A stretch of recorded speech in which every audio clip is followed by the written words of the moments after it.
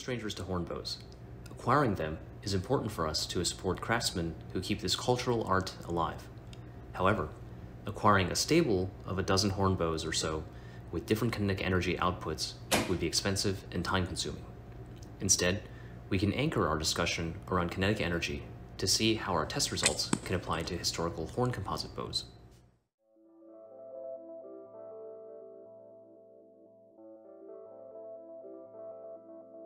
Here's the graph we'll use to illustrate how bow type changes the relationship between bow poundage and the kinetic energy of the arrow shot from the bow. A bow type is a category of bow having a particular shape, length, and material.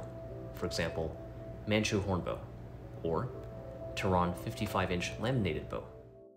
The x-axis shows the bow's draw weight, at whatever draw length was used to test the bow, and the y-axis shows the kinetic energy of the arrow launched from the bow. In the legend, we use lam to indicate the bow is a laminated construction, and we use horn to indicate the bow is a horn composite construction. Points in this graph represent numbers from actual measurements. The trend lines represent rough predictions on what each bow type would output at different poundages. We understand these trend lines are a rough approximation. They do not account for differing efficiencies if the arrow mass changes or if the grains per pound changes. They do not account for differing efficiencies among the same bow type made by different bow makers. Without additional data, we don't know if these lines represent upper bounds, lower bounds, or middle-of-the-road performance for each bow type. That said, we hope these plots can be a starting point that provides a mental anchor for future discussion and refinement. We populate the graph using data from this table.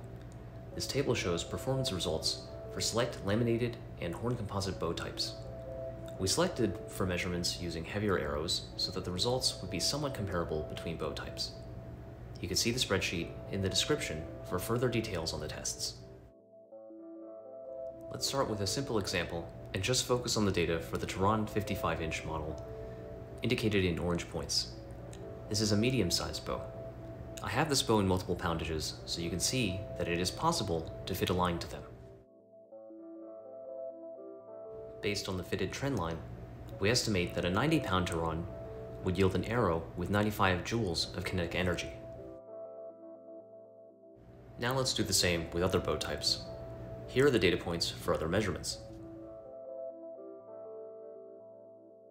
And here are the fitted lines.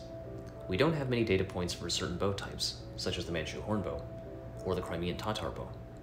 But for now, a line from the origin to the measurement data point is the best we can do until we can obtain more numbers. Now that we have a more complete graph, we can make some inferences. Let's just focus on the fitted lines to make the graph less cluttered. We notice a few things. First is that the expected outputs for the laminated Tehran 55-inch are close to that of the horn composite Ottoman warbows. The expected outputs for the longer laminated Tehran 68-inch model are somewhere in between Manchu and Crimean Tatar hornbows.